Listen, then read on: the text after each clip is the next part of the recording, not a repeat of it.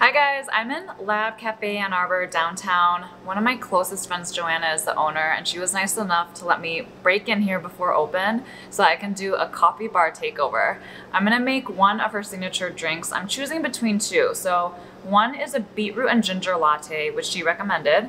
And then there's another intriguing latte, butterfly pea flower latte. It has blue butterfly pea flowers, lavender simple syrup, and honey. That sounds amazing. I've seen it on their Instagram page and it's blue and beautiful, so check it out if you get a chance. I think I'm gonna go for the beetroot and ginger.